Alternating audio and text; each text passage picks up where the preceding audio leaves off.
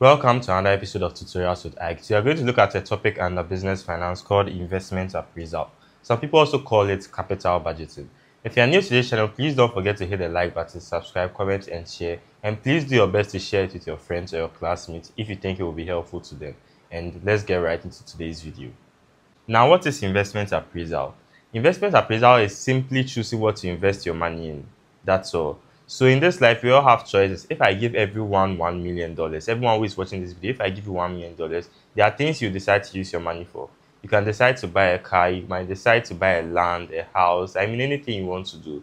And when it comes to investment appraisal, if you are a finance manager at any company, at a point in time, in case they have a lot of money, they'll need to buy more things or they'll need to use their money to expand their business. And in the course of expanding the business, there will be options whether to invest in this or this. Maybe should we buy a land and build there or build another branch there, or maybe we should buy a car so that workers can use it. There are a lot of options that are going to be used. But then you can't just make those options just like that and go away. You can't make this option and be like, oh, maybe I feel like it will help the business. That no, you can't do that. You have to go through a process. And that process is what we call investment appraisal. So how you choose between two options, not only two options, there could be 3, 4, 5. I mean, even if it's just one, whether you are choosing to invest into this or not, that's what investment appraisal is. And there are two types of investment appraisal, the non-discount approach and the discount approach. The non-discount approach are the approaches that don't take into consideration time value of money, whereas the discount approaches take into consideration time value of money. Now, what is time value of money? We've actually done time value of money on this channel, so I guess you guys have a fair idea of it.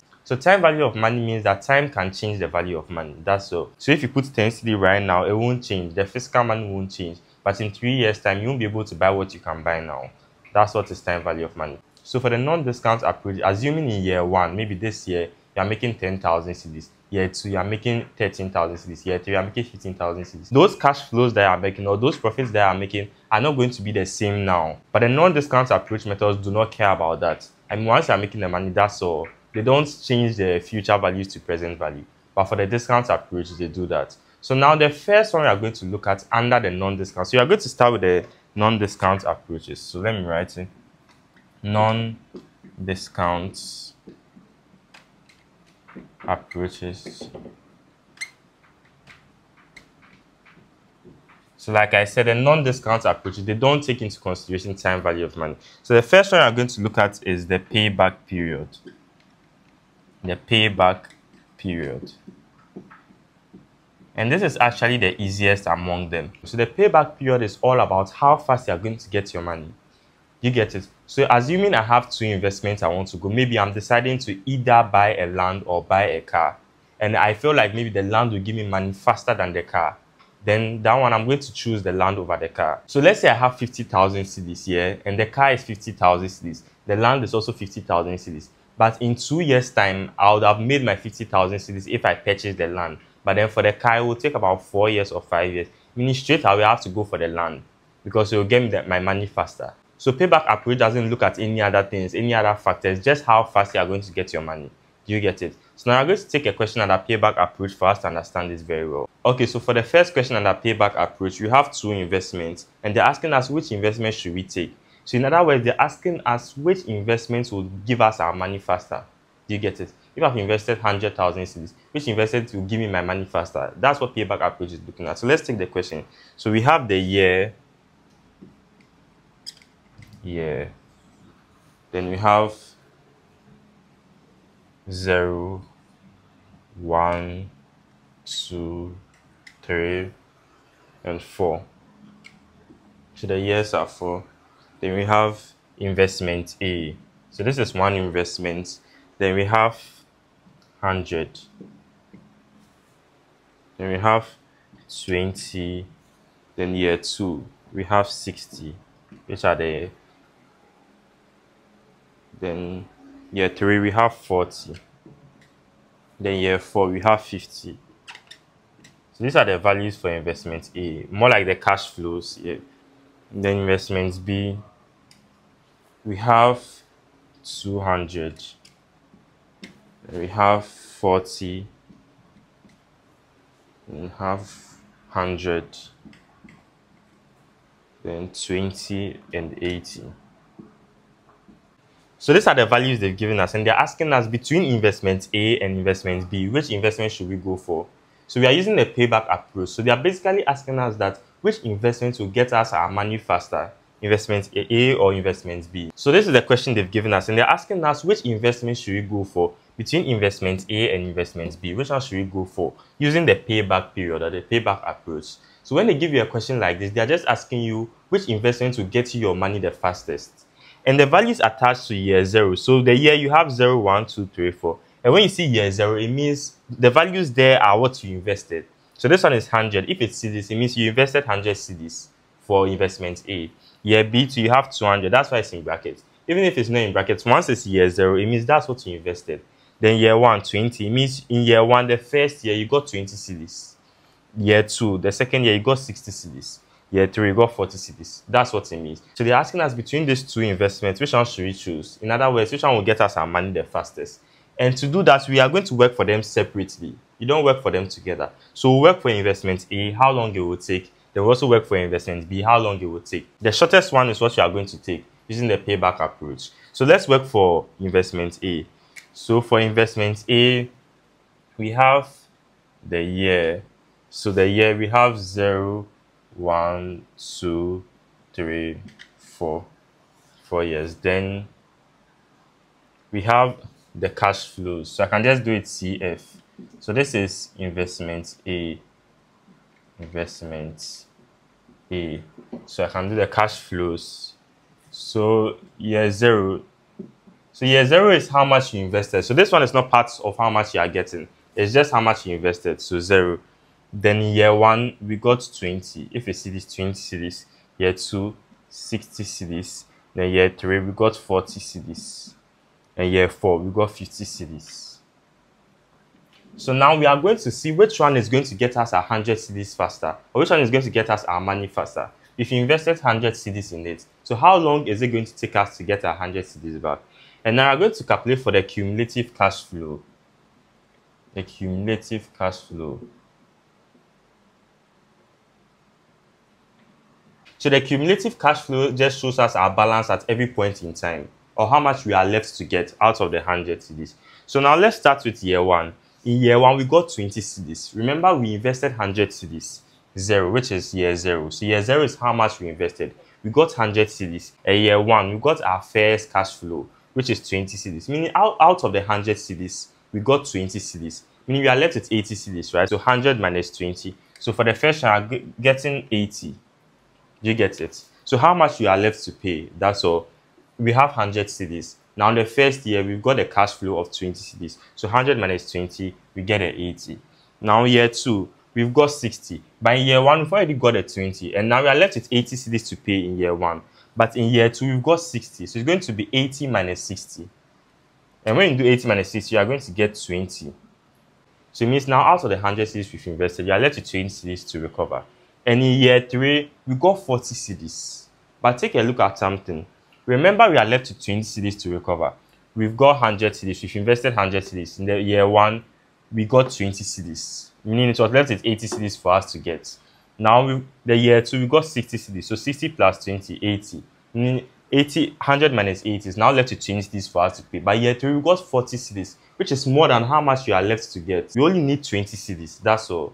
We only need 20. We've got 20 and 60, which is 80. Now we only need 20 cedis. The payback approach only looks at how fast you are going to get your money, not the profits after the time. You get it? So once you get your 100 cedis, that's all. And year 3, we got 40 cedis, which is more than the 20 cedis we need. When you have a situation like that, it's going to be how much you are supposed to get over how much is there, or how much you got that particular year times 12. I'm saying that assuming it gets to a point where in any particular year you are getting more than you actually have to get. It's going to be how much you have to get over how much is there, or how much you got that particular year times 12. So here like this, we needed only 20 cedis. So it's going to be 20 over how much we got that year, 40 times 12. And this 12 represents months, or this particular part represents months. So when we do it, and we are getting 6. So what this means is that year 1, we got 20 cedis. Now we are left with 80 cedis for us to pay. Year 2, we got 60 cedis. So 60 plus 20, 80. Now we are left with 20 cedis for us to pay. By year 3, we needed 20 cedis to make our 100 cedis, but we got more than 20. So we did 20 over 40 times 12, and now we are getting 6. So this means that it is going to be 2 years and 6 months. What we were solving here was for the number of months. You get it? In that whole year, you are going to get 40 cedis, but we don't need the 40 cedis. We just want to get back 100 cedis. So it's going to be how much you are supposed to get over how much is left, or how much you are making that year times 12. And what you get is going to be represented in months, because it's not going to take the full year for you to make that 20 cedis. The full year is giving you 40 cedis, but then we only need to get 20 cedis. So we are going to do 20, which is what is left, over what is actually here, what you are making that year times 12, and you get 6. So when you are done, you calculate. You start from the first year. So we have 1 year, the second year 2 years, and what you get here 6 months. So here is years and here is months. So you can do it 6 months. So under it, you just write, therefore, the payback period. I'm using PP for payback period, right? If you are writing an exam, you have to do it payback period. Is 2 years. 2 years, 6 months.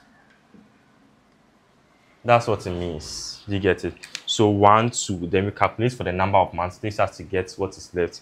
Then we get 2 years, 6 months. So this is for investment A, meaning that for investment A, it will take us 2 years, 6 months to get 100 cedis. That's what it means. So for investment B, if we solve it and it takes, let's say, 3 years, 4 years, it means it's longer than the 2 years, 6 months. Therefore, we should consider investment A. But if we solve for investment B and it's taking us, let's say, 1 year, just 2 years, 1.5 years, it means it's less than this 2 years, 6 months. We are just going to take the one that gives us money the shortest time. That's all. So now let's do for investment B. So investment A is 2 years, 6 months. Investment A, 2 years, 6 months.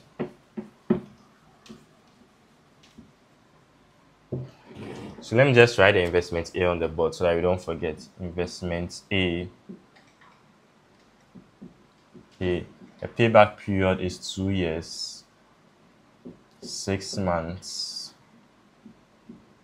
Now, we are going to do the same thing for investment B. You can try it at home, but then let's solve it together. So for investment B, we also have the year, and we have 0 to 4. 0, 1, 2, 3, 4. Then we have the cash flow. So this is for investment B. So for investment B. So for investment B, let's look at the cash flows. So we invested 200 cedis, which is year 0. So year 0 doesn't represent any year, just how much we invested. So we invested 200 cedis. Now year 1, we got 40. Around 40 cedis. Year 2, we got 100 cedis. Then year 3, we got 20 cedis. And year 4, we got 800 cedis. 800 cedis. Now we find for the cumulative cash flow. Cumulative cash flow. So now we invested 200 cedis, and in year 1 we got 40 cedis, meaning we are going to do 200 minus 40, which is 160. So our cumulative cash flow for year 1 is going to be 160, meaning that out of the 200 cedis, you are left with 160 cedis to pay. That's what it means. Now in year 2, we got 100 cedis. In year 1, we got 40. So 100 plus 40 is 140. Now we got 140. You get it? So you can just do 140 or 200 minus 140. Or we can also do it 100 minus 160. Because now we are left with 160 to pay as of year 1. And year 2, we've got another 100 cedis. So you can subtract the 100 cedis from the 160, which is 160 minus 100. Then you are getting 60. What this means is that now we are left with 60 cedis to pay. You get it? And year 3, we got 20 cedis. Year 3, we got 20 cedis. We're left with 60 cedis to pay. So we do 60 minus 20. Now we have 40 cedis. Now it means it's left with 40 cedis for us to get out of the 200 cedis. 40 cedis for us to get. But in year 4, we got 800 cedis, which is way more than what we need. We just need 40 cedis. When you add 100 plus 20, you get 120 plus 40, you get 160. And we need 200 cedis. So we just do 200 minus 160. Now we are left with 40 cedis to pay. And 800 cedis, we got 800 cedis in year 4. But it's way more than what we want. It's way more than what you want. And I said that when you have a situation like this, you're going to date how much you actually want, or how much is left for you to get out of the 200 over how much you are getting that year times 12. which represents the number of months. So how much we actually need to get is 40, which is right here. Now we are left with 40 cities to get the 200 over how much you got that year, which is 800, times the number of months. So now let's do it on the calculator and see what you get. So 40 over 800 times 12. We have 0.6. So here it means 0.6 months. So it means for the whole year, you're going to get 800 cedis, but it's obviously not going to take the whole year to get the same 40 cedis. So when you calculate it, you get 0.6 months. So now to get a payback period, it's going to be 1, 2, 3. So this is 3 years and the number of months here. So now the payback period is 3 years, 0.6 months. This is for B. So it means for investments B, our payback period is 3 years, 0.6 months. Remember our investments A, our payback period was 2 years, 6 months. So straight away, based on the payback period, you are supposed to accept investment A because the payback period is shorter. That's all. So that's basically it about payback period. The one that gives you the shorter time, or the one that gives you the shorter time to recover your money, you're going to accept that one. That's basically it about payback period. So that's basically it about payback period. The one that gives you the shorter time to recover your money, you accept that one. That's all.